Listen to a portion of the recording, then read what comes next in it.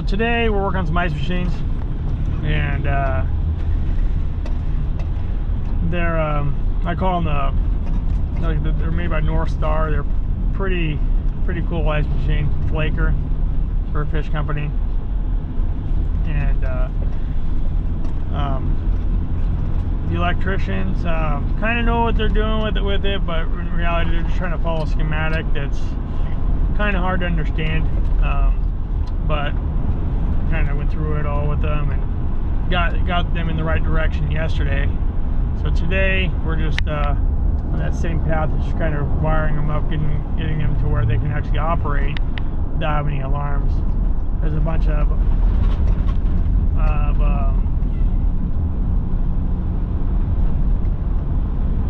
pre-checks you have to do when going through the operation of the ice machine. You have to make sure all the I/O is wired in correctly, and if the I/O is not, if the I/O is not there, either you have to disable the input in the PLC or put the jumper on so it thinks it's there if it's not.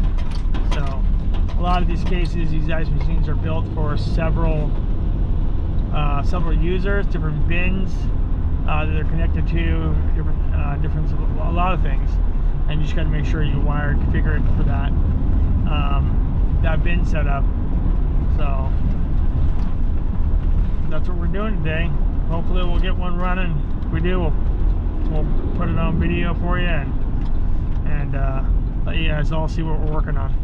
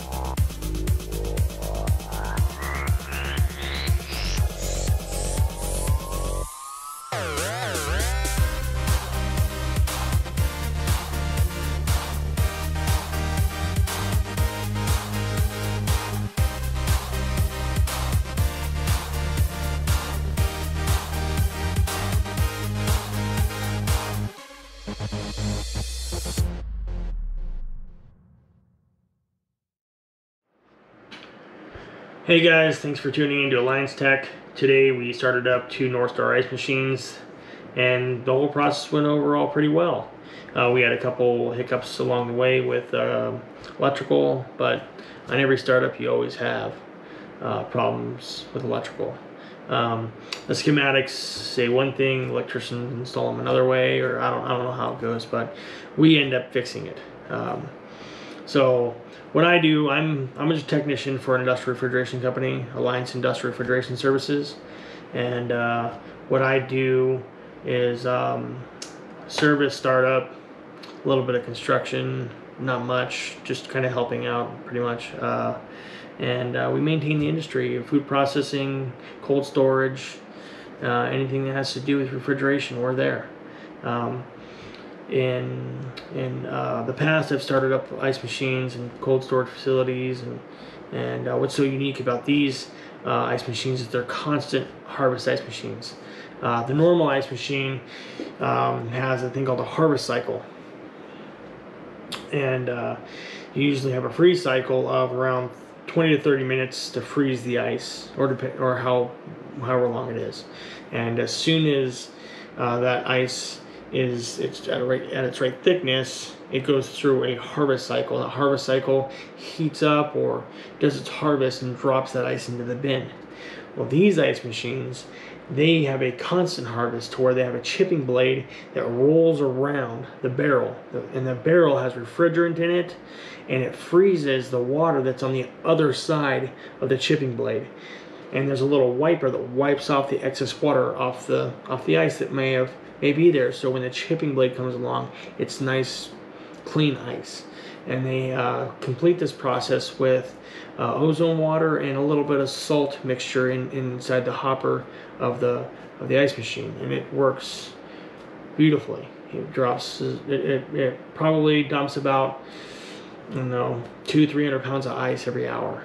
So it's making a lot of ice, and these companies that need this ice really depend on it. They can't make their product without it. So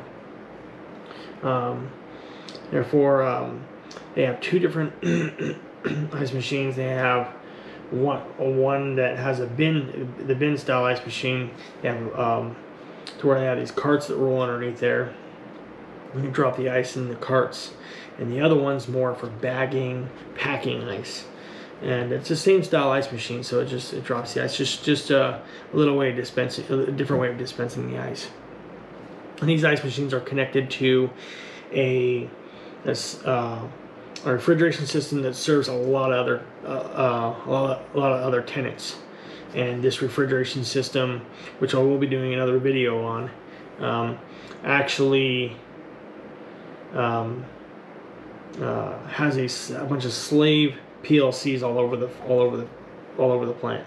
And this slave PLC we had to tie into and tie the start stop and the solenoid inputs and outputs for the refrigeration system, so we can get refrigerant to the actual ice machines. And our construction team did a wonderful job laying out the piping, and our insulators insulated the piping very well. Our panel division built the boxes and everything around it, and did a really good job. And our engineering team, they're the best in the industry. So if you guys want to see more videos, please like, subscribe, and hit the little bell icon, and I'll see you in the next one.